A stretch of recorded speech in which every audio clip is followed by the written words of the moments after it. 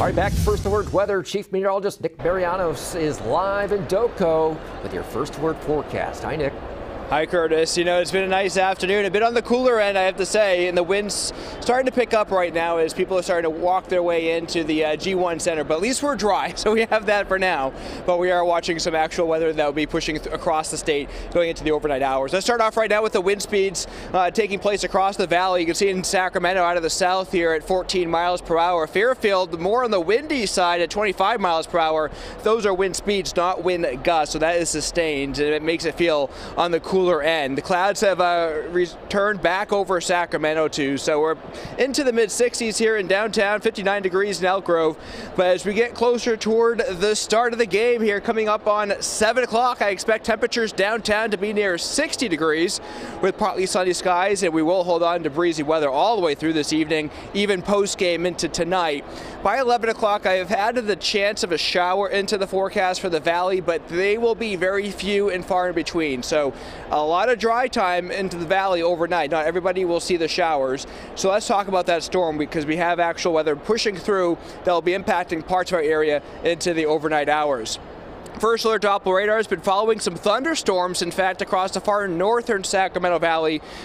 In and around the city of Sacramento, we are clear, we are dry, but we will begin to see snow increasing across the high country into the overnight hours. Here's how it plays out after 10, 11 o'clock. You can see a few showers around across the Sacramento and San Joaquin valleys, but they're not widespread. So again, a lot of dry time into the evening and overnight, but into the overnight through tomorrow morning for the Sierra, that's where we are watching accumulating snow, and it will be heavy at times as we push our way into the early morning time frame. So expect winter driving conditions for the higher elevations. That's where we do find a winter weather advisory in place for accumulating snow. So let's talk about amounts, because in the valley, again, with the few showers here and there, I'm looking at from either no rain to perhaps a trace. Some spots with some of the heavier showers, maybe 1/10 of an inch, but that's about it. In the higher elevations, when it comes to the snowfall, you're looking at north of Highway 50. That's where you had the most snow that we are expecting tonight into the day tomorrow.